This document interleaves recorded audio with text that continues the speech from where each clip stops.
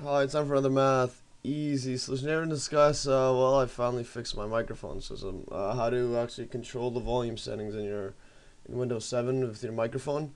So the microphone initially I had with my other videos I made, I just got a one without a driver. Like you didn't need a driver, so I just installed and played. So I just played with the default, and then what happened was actually, yeah. So it wasn't default set to a high uh, sensitivity. So it was the volume on it was actually low. So I'll show you what I mean. You can to change it. You can just go here. You can either type microphone, mic, and microphone. You could either do this and type it and click manage audio devices, or if you want to know where it is, you just go to control panel. So your hardware and devices, sound, manage audio devices.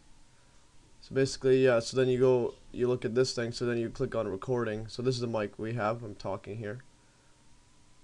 So what you have to look at, so you could actually, there's information on it. So you could actually, what you can actually do is listen to the device sounds pretty cool. So when you could actually, if you talk to it, the voice comes out of your speaker, so you could use that as a megaphone and whatnot. But yeah, so this is what the default was set to 50. Can you hear me now? So as you can see, change, and I made it to 100 now, so it should be better. My videos be a bit louder. But basically, yeah. Someone commented on my other video wasn't loud, but yeah. So this is probably why I had to, this. I'm looking it up why it wasn't. But yeah, so basically, yeah. If you can hear me, you can see the voice change. The voice change. Hello, hello, hello, hello. So yeah, and then go all the way here, and then you could.